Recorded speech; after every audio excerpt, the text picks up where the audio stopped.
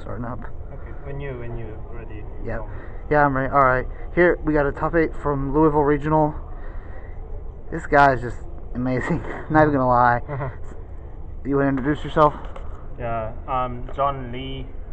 I was a defending champion in Louisville Regional, and I did it.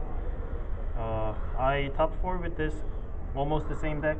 I slightly changed it, but basically the same. It works in this format. Okay, let's go ahead and get into it. Pardon me? Go ahead and start. Okay, so 1 gold driver, 2 Pinkertops, 3 rays, and 3 edge. That's just for monster. Okay. 1 terraforming. I just play 1 because Thunder Dragon is a big thing, and I go second so that I don't need a lot of it. And 1 Galaxy Cyclone, 1 Fusion, 1 Field. So these 3 are targets for Foolish Baggage. They all do something in the grave. And 2 Desires. I really liked it. I was playing 1, but the environment became a little bit harsher, so I needed to see that so that I draw evenly matched or Herald of the Abyss when I meet Rangos or Poltergeist or something like that. Right. And Upstart and Rhoda. Okay. Sounds like they're announcing standings too, so yeah, probably this quick. Herald of the Abyss and Mind Control. I probably would play more because I saw 2 Rango today. Which is ironic because I saw none. Yeah. These and 2. Only 2 field. Was okay.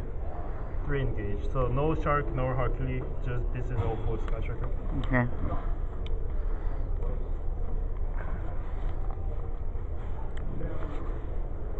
And lastly, evenly, this card is broken in this format if you go second. Yep. Yep. Extra deck. That's fine. Side rush, whichever. These 5 standard. Weird thing, I have this Spellcaster and also a Link 2. Sometimes I have to link it away, but I have to save this for when I need to destroy Imperial Order. Right. Another Spellcaster. 3, 3, 2. I would have played 3 if I have space, but I don't have any extra deck space. And side deck real quick. Yes.